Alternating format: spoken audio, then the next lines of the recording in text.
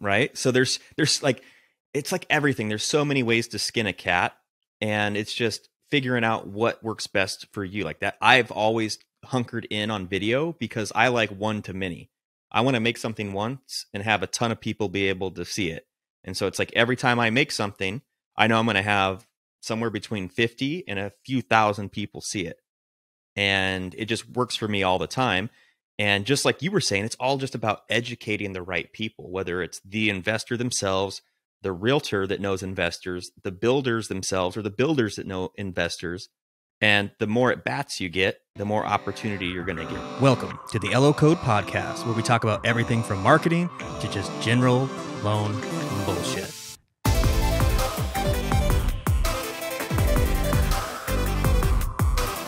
All right, on today's episode of the LO Code Podcast, we are with Michael. We're going to be talking about the right way to build a business with DSCR. Hey, what's going on, man? I'm good. Thank you for having me on. Heck yeah, dude. Well, a lot of people want to get into DSCR. They want to get into investment. They want to get into portfolio loans. A lot of people are afraid of it. A lot of people do it wrong. So I know you've built pretty much your entire business on DSCR. So what would you say are the top things that you see people doing wrong when it comes to this loan type? I personally think the biggest thing, especially as more people on our team try to get involved, is uh, you know putting their best foot forward in the wrong direction. And what I mean by that is, um, energy is there, the willpower is there. Um, they're attentive, but they just don't know enough about the guidelines from multiple different lenders. And each lender has their own DSCR product with their own investors on the secondary market. And as obviously the market tightens up, those guidelines change. And to know each and everyone's guidelines on 50, 60 different lenders is very hard to do.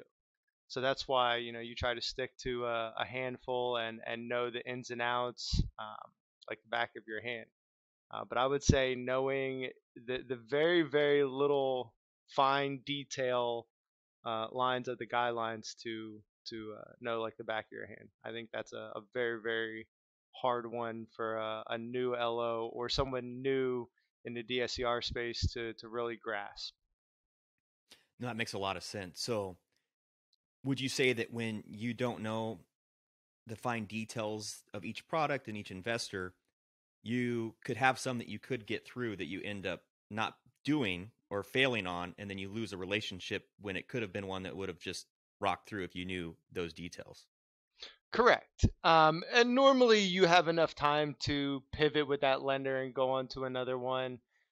Certain situations, timing doesn't call for it, but um, I there's one instance it happened to me when guidelines started tightening up because the market lender that I used pretty frequently had a new guideline of um, title could not be changed within 6 months prior to doing a cash out or purchase. So they wanted to add a partner that might have had more liquidity, might have had more experience, and you just make an addendum on the operating agreement and you're good. In a normal market, this lender had no issues with it. And then even in the market, most lenders don't have an issue with it. But it was, they tightened up on some guidelines, and that just happened to be one of them. And, we were able to pivot. But, you know, even doing them, that's not one I would have known about. That's not an email the lender would have sent out saying, hey, this is our one little change to a DSCR guideline. So, there's little things that happen like that. Right. And just having the ability to know what's going to happen and then be able to switch and move and find something else if you need to. Correct. And that's what, you just kind of got to be well-rounded with a handful of lenders. There's lenders that specialize in Airbnb. There's lenders that specialize in month-to-month and, long-term in your personal name versus an LLC. So it's just kind of, again, you got to know what direction you want to run and specialize in that and then expand. Most people just run to investors not knowing if they, want creative financing, if they want bridge loans, if they're adding rehab or Airbnb. It just there's just so much besides a DSCR loan. No, that's really good. So it's like DSCR is just one of the feathers in your cap. You have a bunch of others based off of the needs of your clients. Correct. It's a very, very broad term. There's a lot of different directions. Everybody was like, I just want a magic bullet. And there's just no such thing as a magic bullet. Like in any field, any career, you have to have multiple bullets to do the job, but you can pick a niche. Like your niche has been investors. Mm-hmm. Yeah, and it's, you talk about an investor that my first investor I worked with did 3 cash out refinances to do 2 purchases. And I was like, what am I doing working with the first time home buyer that's going to buy one home every 3 to 10 years, if that. And that's kind of what, made me pivot and want to work with investors.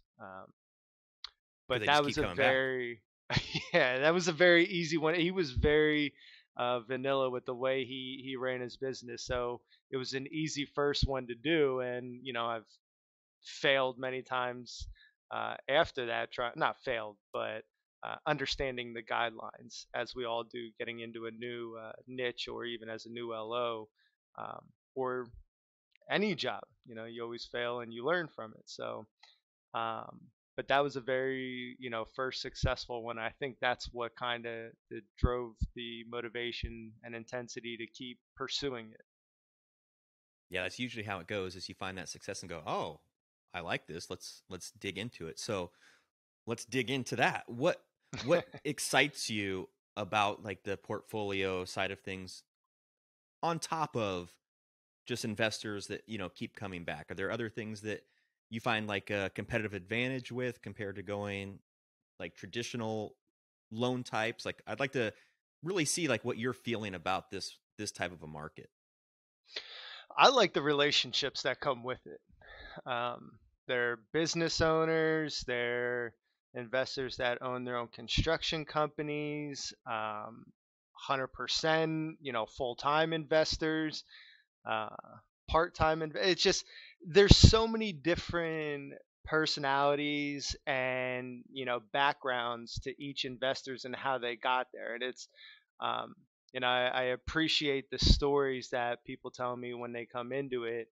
Um, and as I get more and more uh, deep into working with investors and going to, the meetups and everything like that, it's just very, very um, unique situations that people bring to the table. And the further you get into it, the more creative you're going to find people, because investors will talk. And now it's not just DSCR loans of closing in an LLC on a 30-year fixed rate.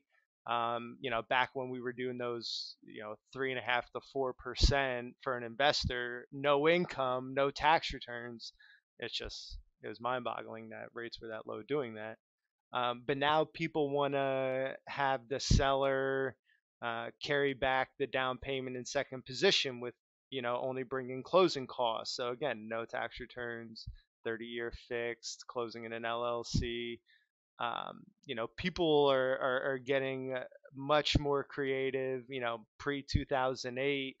And, it's just exciting to see people want to do that, even though there's a very, very small percentage that becomes successful in having those types of deals funded.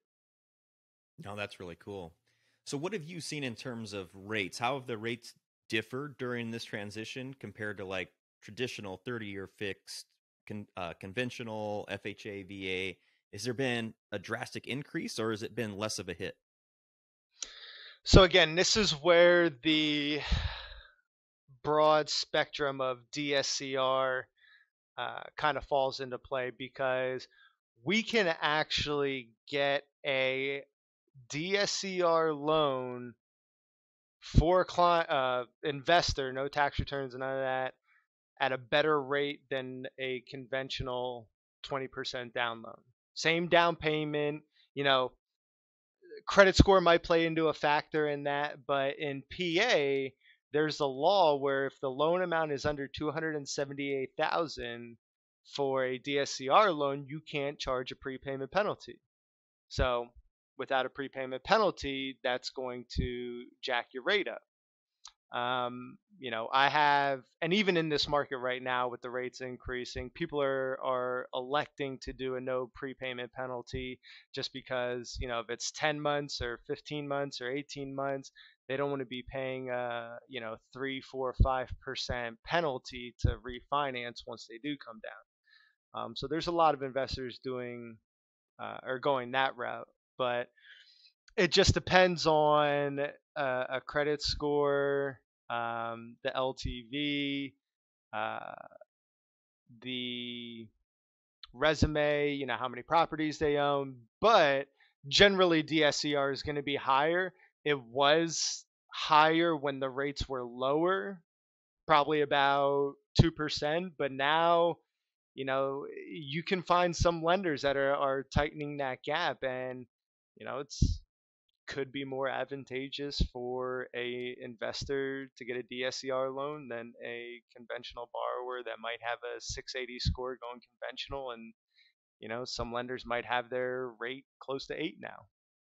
So it's a very weird time, I'm sure, as Right. you're seeing. So Well, that's what's exciting about this is it all comes down to investors' appetite and what they're willing to risk and what they feel is the risk threshold. And as it seems, from this right now, things change. But right now, there's a lot of desire for high credit score investors, and they're giving fantastic rates for that are comparable to traditional now. yep. And it's almost like if you're doing what you're doing, you're in a great position because now you know it, and there's such more demand, and people are starting to understand this. Investors are starting to get savvy, and I think that transitions into our next one. Do you notice working with investors, you get a lot more opportunities for referrals and meeting more investors when you do a great job? Yeah, that's kind of how I started out. This one investor kind of, spread the wildfire. And then as I started marketing the 30-year fix, 3.5%, 4% investors, no income, close it in an LLC. I was kind of, doing DSCR before it became the cool thing to do. And while the rates were great, now as they've increased, invest some investors want cash flow. Maybe they're quitting their job or whatever. They need the monthly income.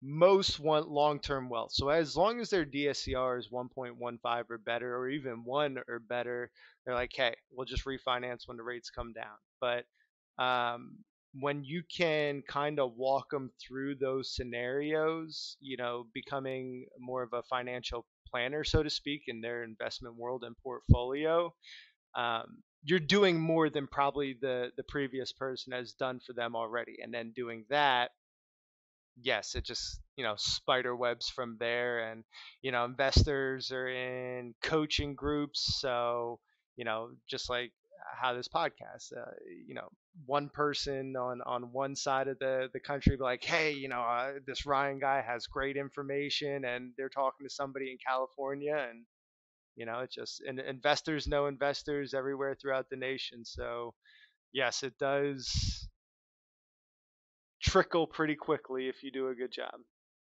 Yeah, that's really cool. And I'm sure a lot of people are wondering too, is how do you even get started in finding people that need these type of loans? Like what worked for you? So for me, it was a different time because it was easy to sell a 3.5% rate, no tax returns, no doc, close it in LLC, 30-year fix. Most people at that time were working with a bank, credit union, what have you, 5-year ARM, 10-year ARM, amortized over 20 to 25 years. Having the 30-year amortization obviously helped with the cash flow. You know, 3.5, 4%. No investor's probably ever going to see that again in their life. I don't want to say ever, but highly unlikely. So it was easy to market. It was a different time, but now it's, realtors. Your realtors are a huge connection. Never want to, distance yourself away from your realtor partners because they will hook you up with your current clients. They'll hook you up with your investors. Um, I still go to investor meetups, and they happen everywhere. Just because you don't hear about it does not mean it's not happening. Those are great. You know, your shirt, my shirt. Uh, you're a walking billboard. So you go into somewhere and you rep your company. It's a great talking point. That because a lot of people, they don't understand the power of your shirt. And you come in a suit and a tie, you're just like everybody else. Yep. It's like they don't know what you do. You look good, right? But when you wear something that makes you stand out, you have way more conversations, way more. And it opens the door without you having to go up and like, hey, what's going on? What do you want to talk about? It just, when someone comes up to you and say, hey, you, what do you got? What are you doing? What's your rates? It's like, bam, Yeah. conversation, baby. Let's go. Right? And it's just how, I mean, I'm very direct and blunt, but some people can be a little bit more subtle with it. But we just bought a house in May and finished our basement, patio, did a bunch of stuff. And most people that are, I don't want to say most, but a lot of people I've met that are in the skilled trade industry want to either get into investing or already have investment properties. So another good place to start, cold calling the construction companies, um, or go to meetups for that type of industry. It's just there's so many ways to do it. It's not really what's going to work best, but how can you inject your personality and the way you conduct business into the life of an everyday person. Yeah. No, and I love that because even if those builders aren't necessarily looking for what you do, their clients are, They know somebody. Yep. right? So there's like it's like everything. There's so many ways to skin a cat, and it's just figuring out what works best for you. Like that, I've always hunkered in on video because I like one to many. I want to make something Hmm. once and have a ton of people be able to see it. And so it's like every time I make something, I know I'm going to have somewhere between 50 and a few thousand people see it. Yeah. And it just works for me all the time. And just like you were saying, it's all just about educating the right people, whether it's the investor themselves, the realtor that knows investors, the builders themselves, or the builders that know investors. And the more at bats you get, the more opportunity you're going to get. Yeah. You're always going to have to transition. You'll run one direction, that direction might dry up, or you might feel like it's dried up. And if you change the way you perceive something, obviously your outcome's going to be different. So it's just trial and error constantly. But that's like in anything, anything you want to pursue, you got to see what's going to work for you, because the way I get mortgages is a lot different than the way you get mortgages. We're both successful, but it doesn't mean your way is better or my way is better. It's just our personalities, what works for us. And I think where it gets really exciting is you learn from other people and say, hey, what's a little piece of what they're doing that I could add it to the way that I'm doing it, right? And it's just like now you're just expanding the irons that you have in the fire. You always start with what you gravitate towards, and then you go on to the next thing and say, oh, that's interesting. I want to add a piece of that into my strategy, my marketing, my outreach. And that's where you really start to see that exponential growth when you start to find what works and then expand out from there slowly. Sometimes fast. Some people just do it fast, right? So that's back to the first question of the downfall and talking about growth is I grew way too fast too quick, and it forced me to organize faster than what I've done and hire an assistant, just because I went from 5 loans in the pipeline to 40 in probably a matter of 3 to 4 weeks. And being newer at doing them, That's where the learning curve hit very, very quick, was knowing the guidelines, knowing how to organize it, know which account reps are going to hold my hand and which ones are going to say, no, I'm too busy to, work with somebody new. And then that, again, that was another relationship. It was a relationship built, you know, with a lender that, hey, you help me, and now I refer other loan officers to that AE just for what they've done to help me grow. And it's just it comes quick if it's if that person has done it correctly. Yeah. No, that's really cool. So, with all of that said, how have you seen your business affected with these rates? Are you doing a half to a third of the business you were doing like most people that do traditional, or have you not seen as big of a hit? No, it's I'm at 27 in the pipeline. So the most I've ever had was 47 last year. Um, I'm still busy. It's a lot. I wouldn't say a lot faster now, but there's lenders that can close DSCR loans in 3 weeks. There's some that take 2 months.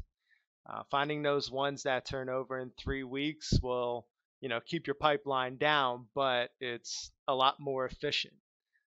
Whereas last year, when everyone was flooded, it doesn't matter, if you were doing DSCR, commercial, whatever. It just rates were the rates. Everybody was buying, so those took a lot longer. So my pipeline was always, a lot healthier. But now we got bridge lenders that are closing in 5 to 10 days. So it just, it's a lot quicker. You don't hold a lot more in your pipeline. But again, investors, it might not be cash flowing now because the rates are so high. So it's, hey, we're going to attack long term wealth, and when the rates come back down, we'll take a little bit of money out to go buy another property and get in a 30-year fix for a lower rate.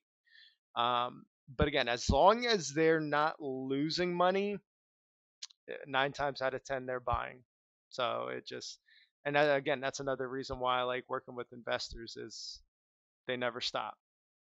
Their They're portfolio always is looking for the always next going to project. grow. Yeah. Yes, No, sir. that's awesome. Well, this was really insightful. I loved how you kind of broke it down and how it's been so successful for you. If the people watching this want to contact you, if they need a little bit more help when it comes to DSCR, what's the best way for them to reach you? I normally work better with text, just because we're either on a video, we're on a phone call, talking to a client in a meeting. So phone number is 610-914-7527. We'll have Ryan throw it in the caption as well. But yeah, text normally works best. And I just, there's so many people that try to get into DSCR without doing research and out doing guidelines. Some loan officers create a bad name for themselves, and some account executives don't work with a handful of company or people, just because they're so green that it takes more time to coach than it does to actually do the loan and create a quote. Um, so we have certain lenders that will help. I love helping myself. I mean, that's the long term goal, is to become a coach and kind of put mortgages onto the side.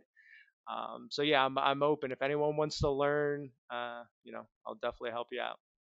Dude, that's awesome. That's a great offer right there. So, man, we learned a lot about DSCR, different investment products, you know, the just opportunity that there is working with investors, and a lot of people have just poo-pooed these away.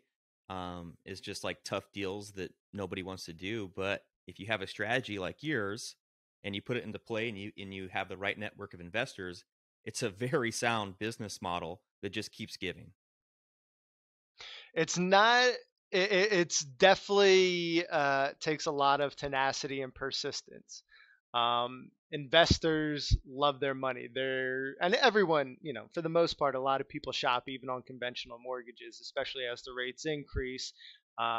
People will chase the eighth different on percent, but investors, they are very, very good at shopping. So even my investors that have been constant returns and gave me a bunch of referrals, they still shop for the best deal. And I tell them to. I didn't, it's their money. They need to make money. If they do it full time, it's their livelihood. Like, hey, if you find a better rate, that's fine. No hard feelings. Um, but they shop and they find the deals. So that's another thing. It's not always marketing to find new clients. It's marketing to call real lenders and newer companies, and always researching to find the best rates, because as soon as another LO finds a better rate, you're cut out. Yep. Or it comes down to finding the true pain points of those investors. Like, hey, I'm going to lose this deal if I can't close in 3 weeks. Hey, we can Yep. get you in. The rate's going to be a little higher because these people work on speed. And so that's when, like you said, sales is a big proponent of working with investors. So if you're just an order taker and not truly knowledgeable about the products and how they work and can sell it, it's not going to be a good fit for people that aren't willing to take that extra step and learn these products and learn how to sell it. Correct. And there's, again, it just comes with doing. Talking about speed, we can do bridge loans. Either if it's just a purchase turnkey, or if there's rehab involved, we can close. I closed one in 72 hours on a rush file. So if somebody wants, the cash offer, 5 days, 72 hours, whatever, to close quick, and then we go around and do delayed financing 80% on the purchase price, or if even they have they want to do rehab, we can do an ARV on 90-day seasoning. There's ways to do it, but again, that's just time in working with DSCR loans and investors, knowing which routes to go, what people are looking for. There's some investors that don't know an avenue to go until you tell them, and then they build their business around that. So it's just, there's a lot more than just a no income documentation loan. 100%. And that's the beauty of this, is the more you dive in and become an expert at it, the more valuable you become as an advisor. And so that's what you're doing. You're advising these investors of how to keep as much of their money in their investment as possible. And it's not just rate. It's a lot of factors that go into it. Speed of closing a deal, rate, terms, cost, when they can refi. And that's what your job is to do. Like you said, you go and you research and you put a plan together for each client that's going to solve as many, if not all, of their problems better than somebody else. And then that's why they choose you. Yeah, I just met with an investor this morning, and he uses other people's money to make money. He's got, a pretty crazy personal financial statement himself, but he was like, if I put 20% here, 20% there, 20% there, my liquidity goes down. So why not take a little less profit, use someone else's money for this one, someone else's money for this one, someone else's money for this one, still make money. And he So it's gets in just more deals. correct, correct. So again, it's just understanding what people want to do, and then how you can put yourself into their business plan to show them how to make more money. Because ultimately, if you can tell an investor how to make more money, then you got them. Yeah, I love it, dude. Well, this was a great conversation. I hope people watching this really opens their mind to the possibilities and opportunity of doing these type of investor and portfolio loans. And dude, huge thanks to you for coming on and sharing this knowledge. And we'll pop your number below again if people have questions and need to reach out to you. You said you're available to help them out. So, dude, thanks again. No problem. Thank you very much. Thanks for having me on the podcast. I appreciate it. Great Heck time. yeah. Till next time, buddy. All right. Take care, guys.